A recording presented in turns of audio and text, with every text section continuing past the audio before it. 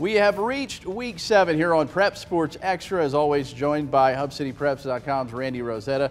Coronado football starting to get right at the right time, right? A couple of wins. DJ Mann opens up his district career with a victory.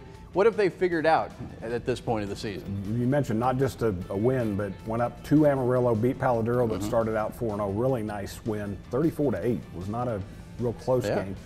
Couple of things. Jet Carroll has settled in at quarterback. You know, following Sawyer Robertson's not easy, and he's not the same kind of kid build-wise, but he's found it. He hasn't thrown an interception the last couple of weeks. That's a big key. He's got some nice weapons. Antonio Malone, Trevor Stevens, nice receiving core, big surprises, Coronado. But the biggest key recently has been the defense. You've got Nigel Braithwaite, John Curry, DeAndre Lewis. Those guys have all kind of tightened up a little bit and aren't giving up a whole bunch, getting that offense back out on the field. So Coronado's starting to look like a team that, we talked about Monterey being a possible contender.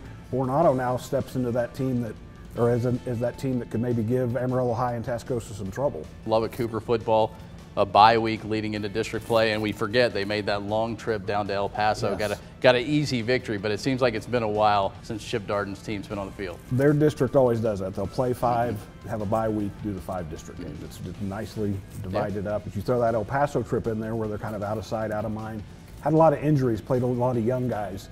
A lot of those guys are coming back, probably most prominently quarterback Holt Gibson is ready to get back in the saddles, missed the last couple of games. He makes that offense go. They're not dynamic in general, but Holt's got some things that he can do to kind of keep them going. Coulter Lynch, a kid who transferred from Panhandle, big offensive lineman, hasn't played at all this year.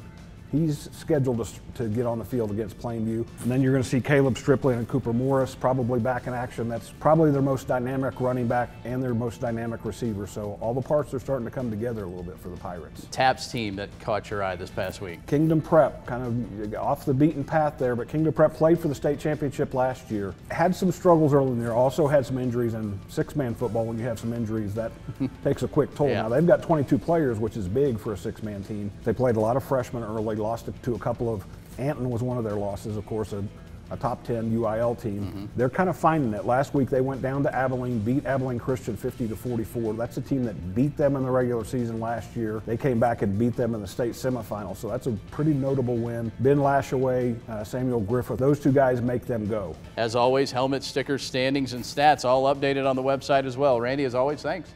Thanks for having me, man.